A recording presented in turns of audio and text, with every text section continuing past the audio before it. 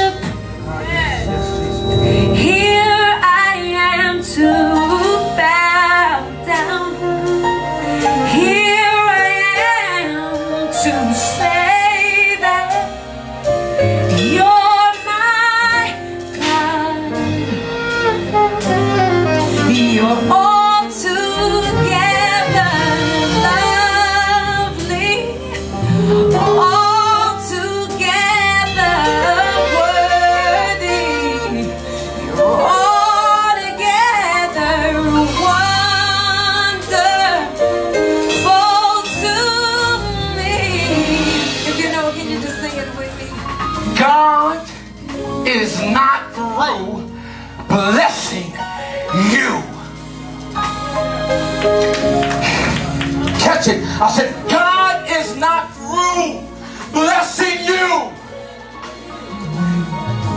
I don't care what you've done. I don't even care where you've been. I don't even care what you're doing.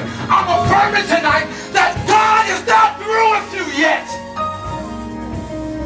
And God is saying, there's nothing you can do to keep me from loving you. Isn't that powerful? So there's nothing that we can say or do that will keep God from loving and providing for us. Thank you, Lord. So the Father, he didn't argue with the Son. He just gave the Son what he asked for. And the Bible says that the Son went to a far away country. Far enough that nobody could find him. Nobody can call him. Nobody can see what he was doing. Anybody ever said, you know what, I can't do nothing in Philly. Too many people know me in Philly. I'm going to Baltimore. I'm going to New York. Oh, y'all know what I'm talking about tonight. Some of y'all go where y'all think nobody else knows to do your dirt. But can I tell you something? That there's always a season of exposure. There's always a season where God said, before I let you go, I will expose you first.